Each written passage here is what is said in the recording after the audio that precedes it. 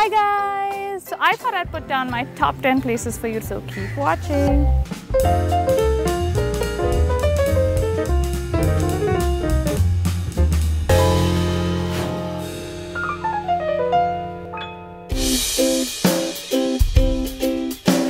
Life in Dharamshala pretty much revolves around this Buddhist temple complex. This is one of the most prominent places here. Everyone who comes to Dharamshala has to visit this. It also houses the residence of the 14th Dalai Lama. So it is a very important place. So that is His Holiness, the 14th Dalai Lama.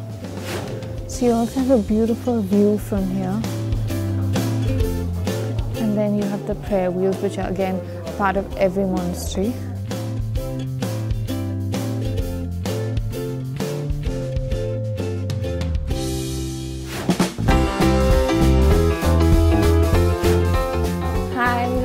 Hi, I'm Sherry. Hi. So what are we going to make today? Today we are going to make a Tibetan noodle called tentok. Okay. So for making a noodle, first we have to make the dough. So what are vegetables are we putting in this? We've got cabbage, we've got radish. Carrot. Now we have to make soup. So lots of water. Okay. Now make just it like roll? This. Yeah, make it like tubes. Then we have to make it like this. Flatten it. Okay. Try to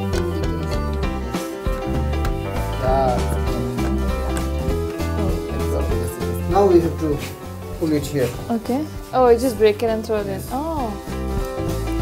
I'm just going to be faster than you for once.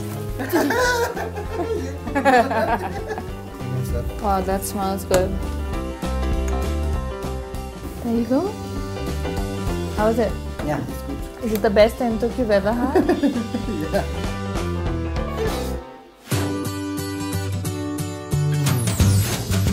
Hi. How are you? Good. So what are we going to be making today? This is the very simple Ganesha. Okay. I'll show you one step, then you can follow it, okay? Okay. So you just hit and move, hit and move, hit and move. He made it look so easy. It's a lot of work and I'm rather slow. No. You are going very wrong. First I have to make you the have line. to cut, yeah.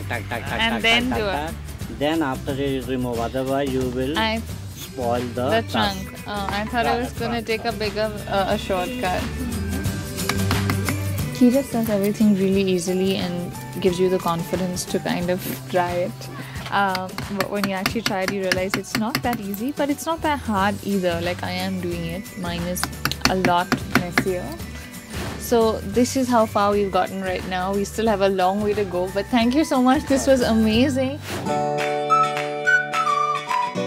So we're at the lovely Korean restaurant 7 Hills of the KV, and this is the lovely owner. What do we have here? This looks very unique and very different. This is egg kimbap. Kimbap. This is 제육볶음 with chicken. This is Korean glass noodle. And this is like a set meal, is it? Yeah, there is so this is a pork dish. Yeah, pork. Everything looks really good. Should we taste? Yeah.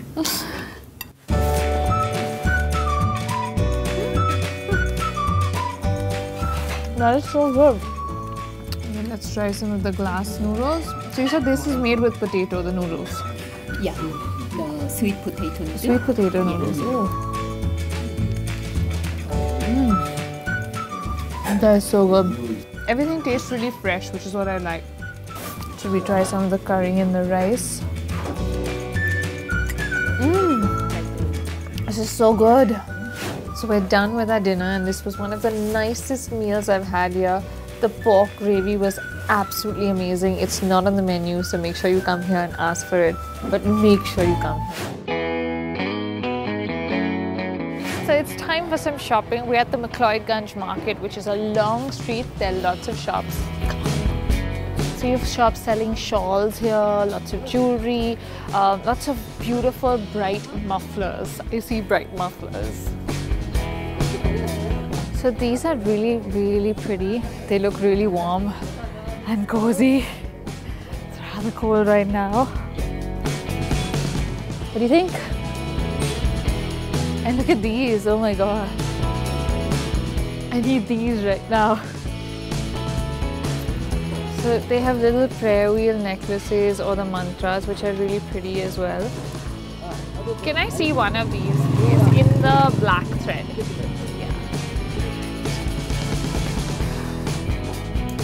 Yeah, that's perfect. What is the best price for this? Too much is too much. No, 150 is good. No, these are handmade. I did do some shopping. So this building houses really important bits of Tibetan literature, archives, history. There are manuscripts that were actually brought during the escape of 1959, which are still here, and they have 120,000 manuscripts here right now. So this is how prized these are. These are all very, very important manuscripts. He's actually pulling out some to show me some right now. You can see. What does it say? It's, you know, Buddha teaching. How old would this be? Yeah, it's very old, 17th century. 17th century, wow. And as you know, the Indian, the palm leaf manuscripts. And the same we have in Tibet. The sizes are Bigger, yeah. In Tibet we don't have like palm leaves, so we use Handmade paper. papers.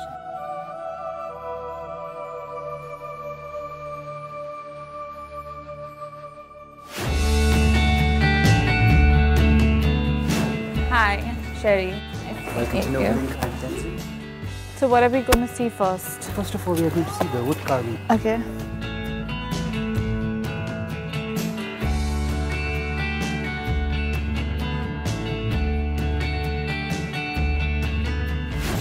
So we're going to see the Thangka paintings next, which is what I've been dying to see. This is Thangka paintings too.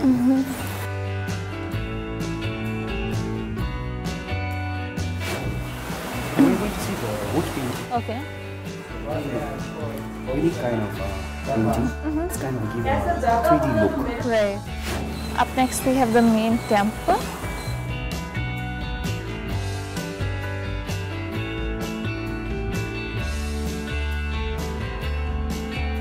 So this is a throne that they've made for His Holiness the Dalai Lama, and whenever he comes here to give any teachings, this is where he sits. When you come to Dharamshala, you cannot miss this. Whether you're an art lover or not, this is a definite must-do. So we're at Illiterati Cafe for lunch. So I've ordered some pumpkin soup and lots of other stuff, but we're going to start with the soup. This is so tasty. I can't wait for the rest of the food to come. So our lunch is here. We've got quite the spread. We've got some pizza. We've got some ravioli, some mushroom, penne and chicken, and then we've got some chicken with bacon. I'm gonna start with the pizza. So we got a very different tuna pizza. I've never eaten a tuna pizza, but this is really good. Then we have the ravioli, which is definitely a special here. Now that is really good. I'll try some of the chicken. So Illiterati is a must visit whether you're a book lover or not. If you're not a book lover, come for the food, come for the view, but definitely come here.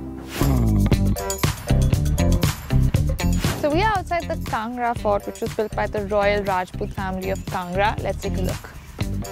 So this fort is the largest fort in the Himalayas, and it is probably the oldest dated fort in India. It is still pretty intact. I know the net said that it's in a state of ruins, but there's a lot to see here, and I can only imagine what this fort has been through. It's even mentioned in Alexander's war records. So you can actually see the Dhaulada range really well from here. This is a great view of the mountains. Wow. So there are multiple viewing points like this where you will get an amazing view of the range. Wow. There are more steps. And I think we finally made it to the top. This is definitely a must-do when you come to Dharamshala. It is totally worth it. Now, this is one of the nicest spots in Asia to do paragliding for various reasons. The height, the climate, and just look at the view. So, it's time to get ready. We're going to take off from here, which is the highest point. So, this is our pilot for the day. Hi. Should we get ready? First, you have to run. Yeah. Don't try to sit, don't try to jump. Right. Run. And off.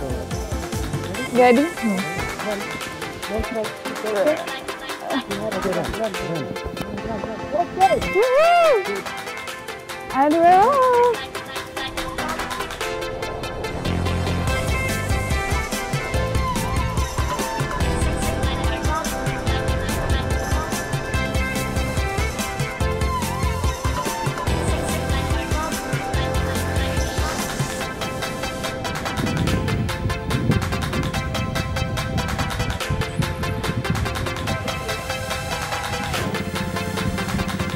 That was amazing. They don't lie when they say this is like the nicest spot to paraglide. You have to do this.